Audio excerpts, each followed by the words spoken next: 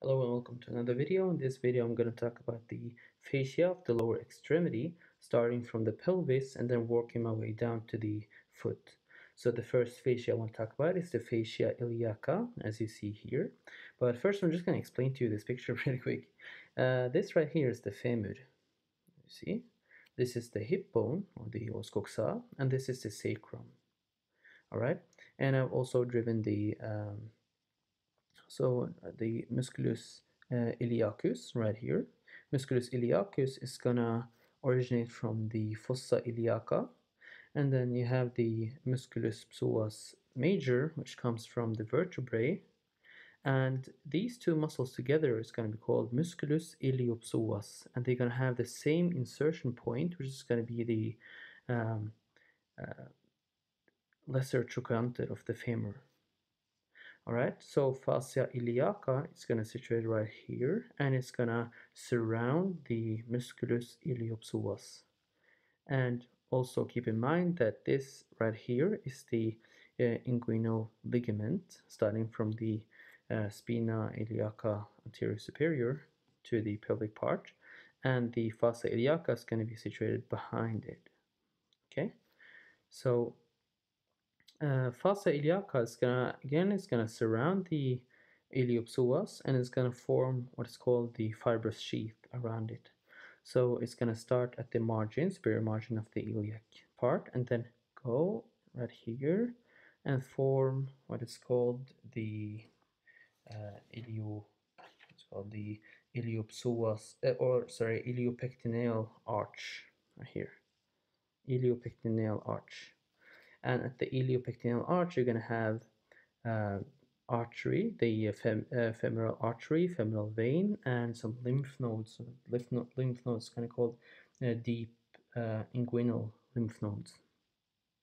All right, and the fascia iliaca, if you continues down, it's going to fuse with the fascia lata, which is going to be the fascia of the thigh. I'm going to talk about this later.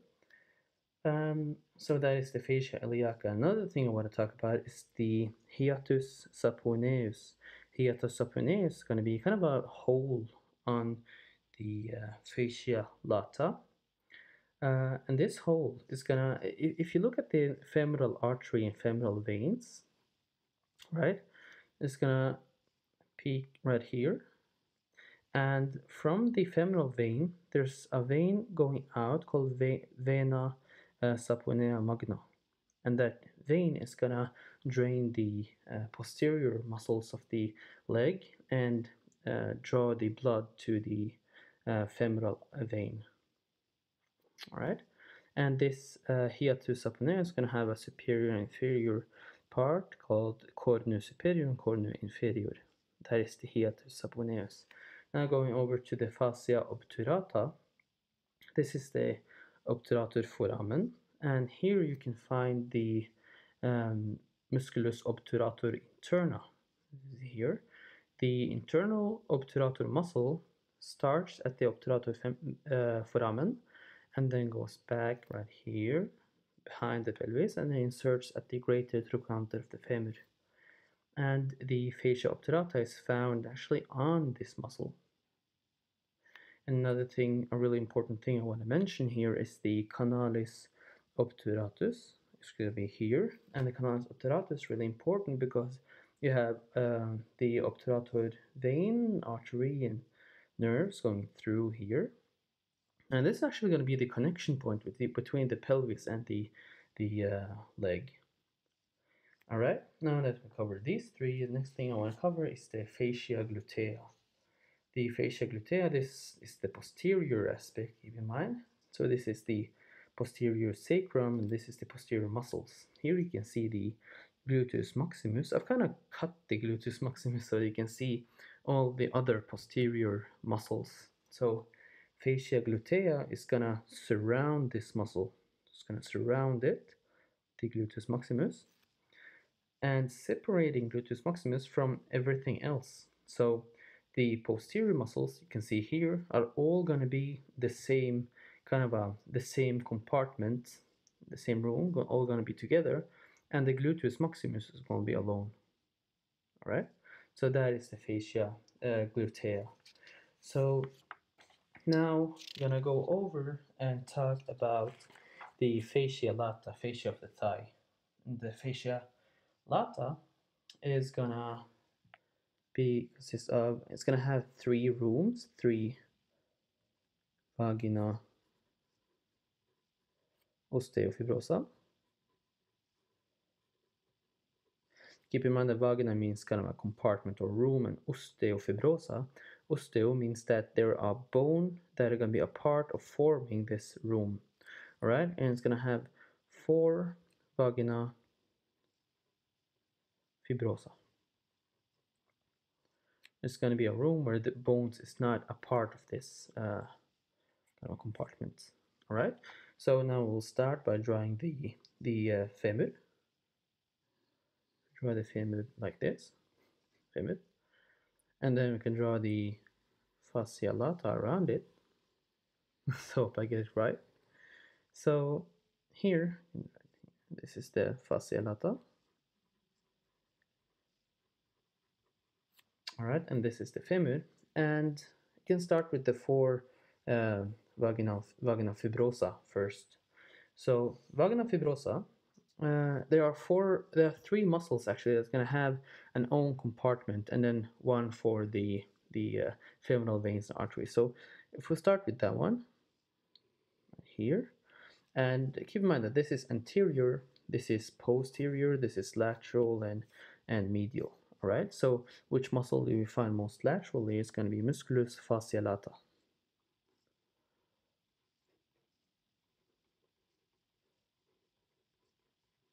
All right, musculus fasciae lata is going to be alone. And then up here, we're going to have a muscle called musculus sartorius. Musculus sartorius, right? And then another muscle is going to be right about here.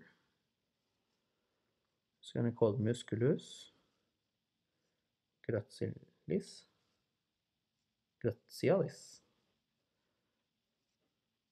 Always get this one wrong. All right, and then this is 1, 2, 3, and then the fourth vaginal fibrosa is going to be right about here. It's going to lead the femoral artery, femoral vein, and femoral nerves. All right. So that is the four vaginal fibrosa. Now we'll start with the three vaginal osteofibrosa.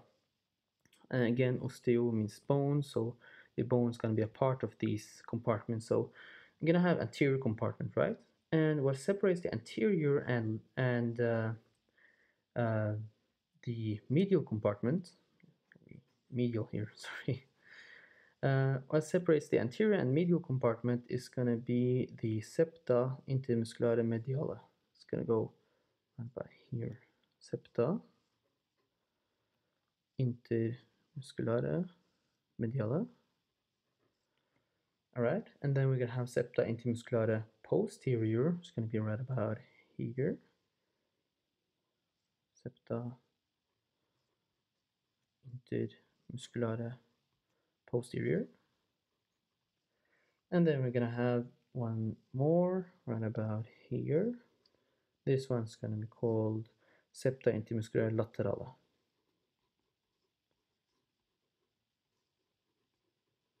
So now we have our compartments, right? So three vagina osteofibrosa, that's three compartments. So we can start with the anterior vagina fibrosa. So this right here is going to be called the vagina osteofibrosa anterior. All right, and anterior. And then the anterior aspect, we're gonna find what's called the musculus quadriceps, right? And the most superficial muscle of the musculus quadriceps is gonna be right about here. You can call it, right. This one's called musculus rectus anterior, right? And then here, right about here, we're gonna have a muscle called musculus vastus lateralis.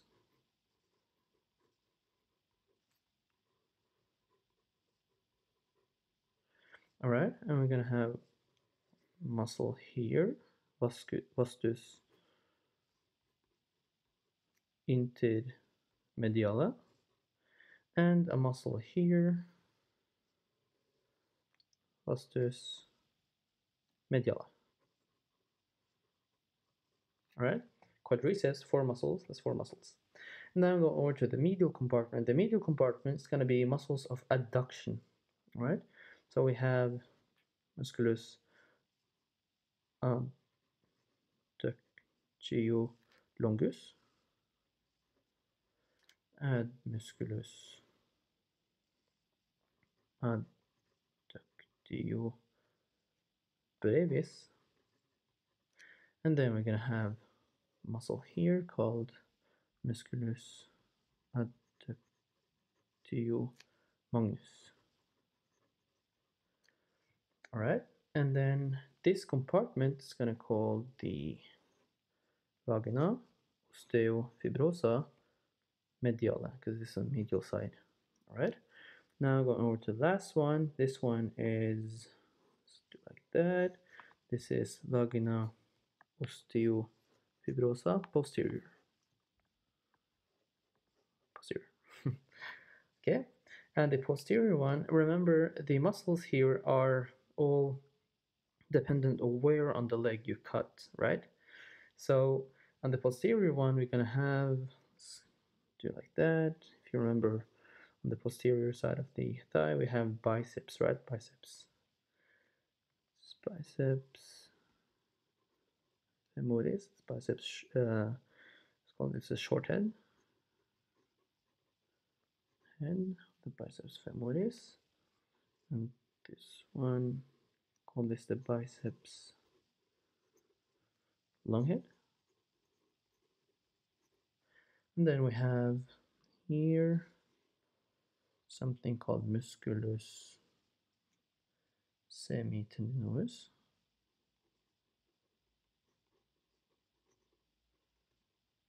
And then a muscle here called like this, musculus semimembranosus. All right, that is the fascia lata, the fascia of the thigh. So now we're gonna go over to the. Actually, one more thing I want to talk about is right here. So this is the posterior aspect of your knee. This right here is the musculus semitendinosus, and this is musculus biceps femoris longus, and here you can see musculus gastrocnemius of the leg, the cruris. All right, and right in between all those, you're gonna have a fossa right here. You can actually feel it on your leg if you stand up. You can feel it if you feel on the posterior of your knee. It's kind of a thin, it's got a really thin part here. That's called Fascia Poplitea, and here you can find the popliteal vein and artery, and you can find the tibial nerve. And what protects this is something called Fascia Poplitea. All right, so that's what I want to cover, and now we're going to go over to the fascia of the leg, and the fascia of the leg. Let's hope I get this right again. You can start with the tibia and the fibula. All right, so and then we can start drawing the fascia. And this fascia is called Fascia Cruris, and you feel on your leg the tibia. You can feel it on your lateral side of your leg. You can do like that. It's acceptable. This is Fascia Cruris. Cruris. All right, Cruris again means leg. So Fascia Cruris has different compartments as well. So what separates the, if you first off, if you remember what's in between the tibia and fibula, there's something called membrana interossea. Membrana ossea. All right. And then what separates the anterior compartment and the lateral compartment is just give you if this is anterior, posterior, this is the fibula. Remember, fibula is always on the lateral side. This is lateral, and tibia is on the medial side, so medial. All right.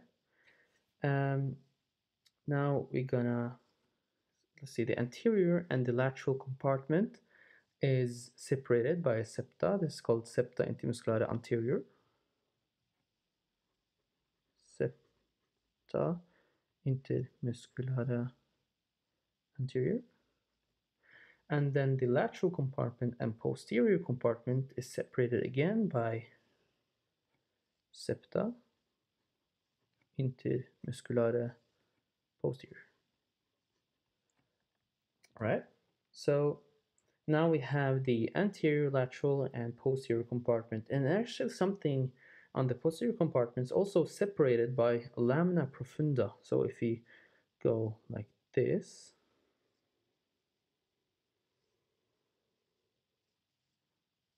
all right, it's actually, remember that there's a superficial fascia here as well on the outer side. So yeah, right, it goes like that. So this right here is called lamina profunda. And remember, profunda means deep. So this is a lamina deep on the deep side. So this is the first layer of muscles on the posterior aspect of the leg, and this is the second layer. All right. So we can start with the anterior one. So this anterior one is called the anterior vagina osteofibrosa anterior. And again, vagina is compartment. Osteofibrosa means that if there osteo means that there's a bone that is going to be a part of this compartment, as you see here. So vagina osteofibrosa. And here you can find musculus tibialis anterior. Just do it like that. Musculus tibialis anterior. All right. And then you're going to have two muscles here. This one is going to call the extensor digitorum longus. And then this one is called extensor hallucis and digitoris brevis. Digitoris brevis. All right. So this is the posterior. This is the anterior aspect. Now going over to the lateral aspect. Here we have two muscles called musculus fibrosa anterior.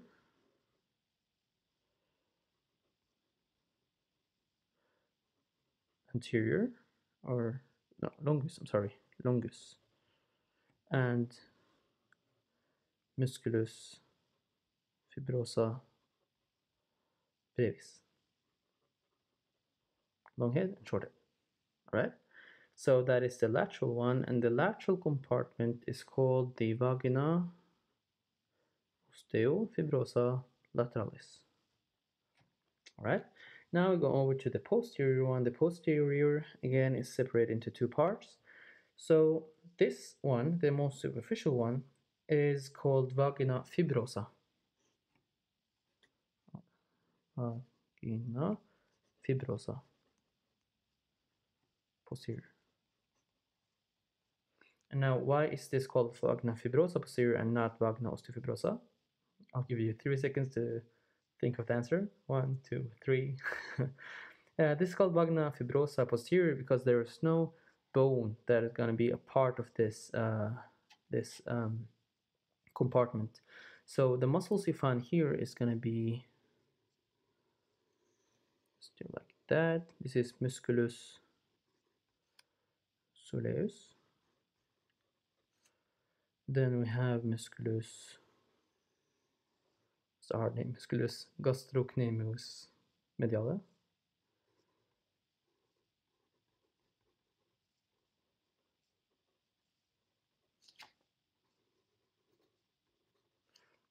and so musculus, gastrocnemius, lateral. Let's make your life easier. And now on this compartment right here, this is called Vagina Osteofibrosa posterior.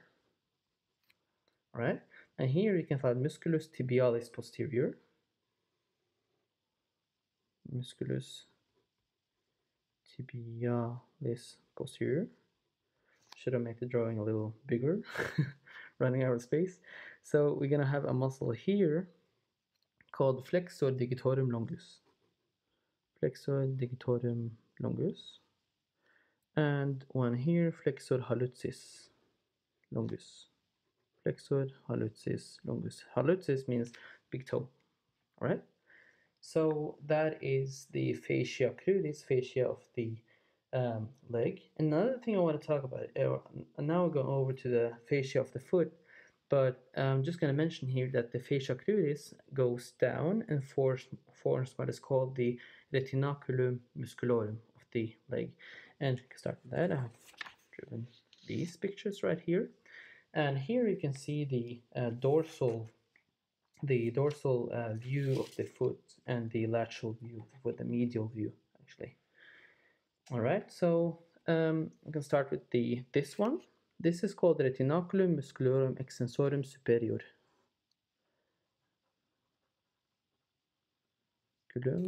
Extensorum musculorum extensorum superior. And everything on this side is going to be extensorum. It's gonna something that's gonna extend the foot or the toes. All right, and this retinaculum extensorum is just gonna be like a protective shield around the tendons of the muscles. And this right here, this is the retinaculum musculorum extensorum inferior. So superior, inferior. So retinaculum musculorum extensorum inferior. All right, let's have a Y shape here. So retinaculum musculorum extensorum inferior is going to have 4 canals running through it, or these canals leads the tendons of the muscles to its insertion point. So the first canal is going to be right here, and this canal is called it's tendons of the musculus tibialis anterior.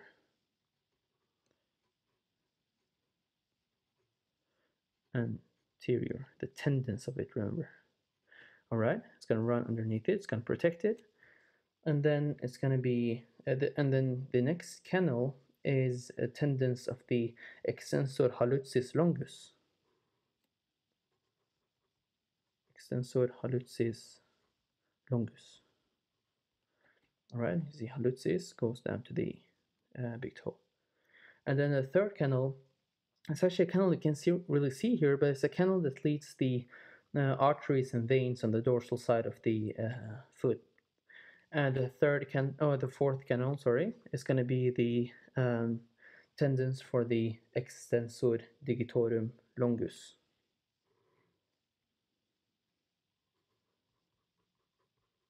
Extensor digitorum longus. All right, that's the fourth canal. That's going to go through the retinaculum musculorum extensorum inferior. All right. Now we're going over to the medial aspect of the foot. On the medial aspect of the foot, you can have a retinaculum here as well, and this retinaculum is retinaculum musculorum flexorum. It's going to be the muscles, the tendons responsible for flexing the pedis or the toes. So retinaculum musculorum flexor. Flexor. All right, this the connective tissue or the sheath that protects the tendons of the muscles that's responsible for flexing. All right, so here we'll also have 4 canals running through it. The first one is called or the tendons of the tibialis posterior.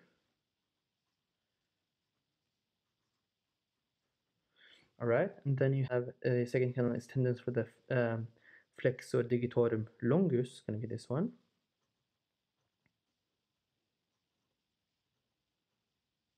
Longus.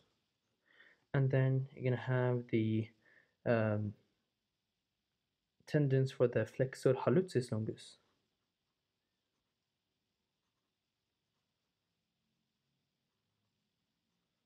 All right, and there's one more canal that goes through here, and this is also the arteries and veins on the posterior aspect. Right, and then one more thing is the lateral side. So remember, this is the big toe, and where do you have the big toe? On the medial side, right? So on the lateral side, you have the fibula, right? On the fibula, on the lateral side, you're gonna have two retinaculum musculorum, fibularum, and superior inferior. So retinaculum, I haven't really draw that. I'm sorry. Retinaculum musculorum,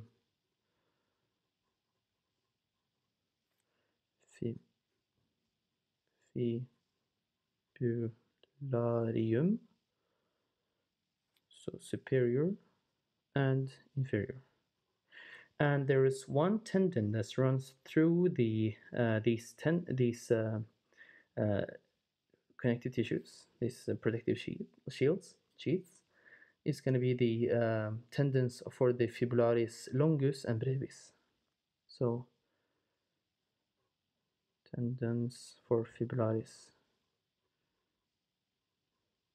longus and brevis. All right. So now that we have gone through that, I'll just want to mention also that there are 7 tendons that run through the dorsal side of the foot. The first one is tendons for the tibialis anterior, it's going to be here, and tendons for the second one is tendons for extensor hallucis longus, and then the tendons for muscle extensor digitorum longus, it's going to be here. The hallucis longus and digitorum longus.